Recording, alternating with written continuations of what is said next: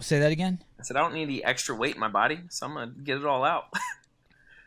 And it's the What's nervous. the most? It's the nervous piece. Yeah. What's the most memorable moment from this week? For me, it was probably the snatch. That for me was like a big milestone of hitting, and I've hit 295 a few times, and it's always just been so close at 300. And I think to be able to hit it under the lights and like capture in that setting, like Max was always like, "Save it for the competition, save it for the competition," and to be able to actually like hit it, trusting my jumps, where I was going, the numbers I was going to try to do, and then just see what everybody else in the field kind of hit, and then made a last minute decision instead of going 295 to go to 300, and then along with 12 other people apparently that can snatch 300 pounds now. That for me was like something that I've worked a lot on over the past few years of like getting that movement specifically dialed in, and to be able to do that was I was pretty pumped up about that. Travis, I mean, that for How me, tall are you? For me, yeah, 7'7". Go ahead. Sorry, Brian. Watching that snatch, the last heat of the snatch workout at home was, I mean, it was crazy because not every guy hit 300, but I feel like even the guys that didn't like hit the number they wanted. Like I think 285 was a big deal for Medeiros, and a couple other guys in that hit the number that was like, if everything goes perfectly, I want this lift, and it literally seemed like every guy did that. What was it? What was the energy on the floor at that point? I mean, so I just tried not to watch anybody. Like, I can hear, and I was like, just stay focused on, like, actually hitting this. So what I told myself was to not watch anybody.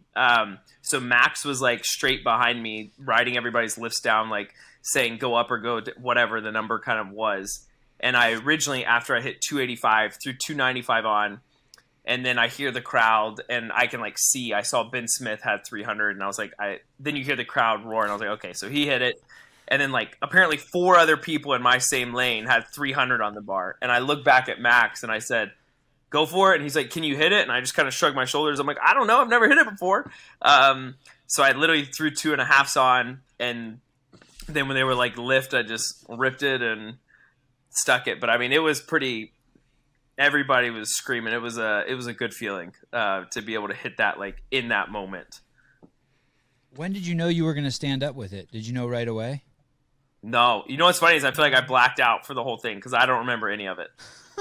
I legitimately, like, don't remember any of it. I just know I was like, all right, get set, and I pulled, and the next thing I know, it almost felt like I opened my eyes, and I was, like, standing up, and then I just screamed and threw the bar down.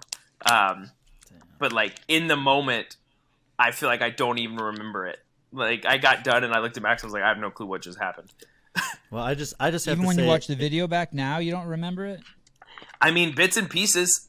I mean, not really. Like, I remember catching in the bottom and, like, feeling the bar start to press down on my right side and just fighting with everything I had. And then I, like, looked up, and then everybody was standing, and then I just threw the bar down. It was very weird. Brian, what's the legality if he would have put it 2.5 pounds more on one side and gone for 302.5? Is that the smallest fractional there is? No, they didn't have any. 2.5s were the smallest they had. So you only could go up 5-pound jumps. So there was nothing smaller than that. So but 5-pound jumps would be 2.5 pounds, right? Yeah, but it would have to be on both sides. You couldn't just put it on one side? Yeah. So like if I went 5 and then 2.5 on one side. What if you did it on accident? What would they have counted? Yeah, I don't know. Say you had 297.5 on. Plan that. What made me think about that is that you specifically said you felt it in your right side, so maybe if your left side's stronger, that's a tactic to use at the games. Yeah, but I feel like at the games they give us smaller plates sometimes when we get max lifts. But I'll keep that in mind. I'm gonna remember that next time. So when I go out on the floor, I'll just sneak one plate on the inside of the left side.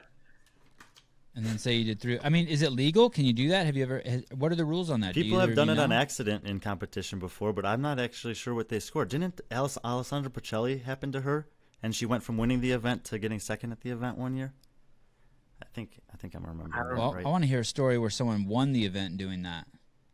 I think she had won the event. I'm pretty sure this is right, and then they realized that I feel like it's the other way around.